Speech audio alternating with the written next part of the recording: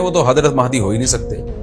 आज तो मेहदी होने का दावा ऐसे ऐसे पागल फजूल किस्म के लोग कर रहे हैं जो इंसान होने का दावा करने से पहले उनको सोचना चाहिए कि हम इंसान के बच्चे भी हैं कि नहीं।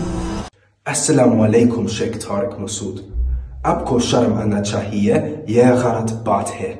Why indulge in falsehood? Where did Muhammad Qasim ever claim himself to be Imam Mahdi? Muhammad Qasim has never claimed to be Mahdi, and he himself said he will never make that claim.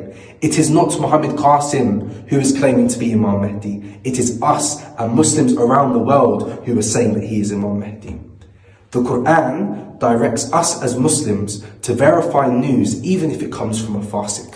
So आपको नहीं है to attack an innocent man without any evidence. Mahdi, use your aql, refrain from foolishness.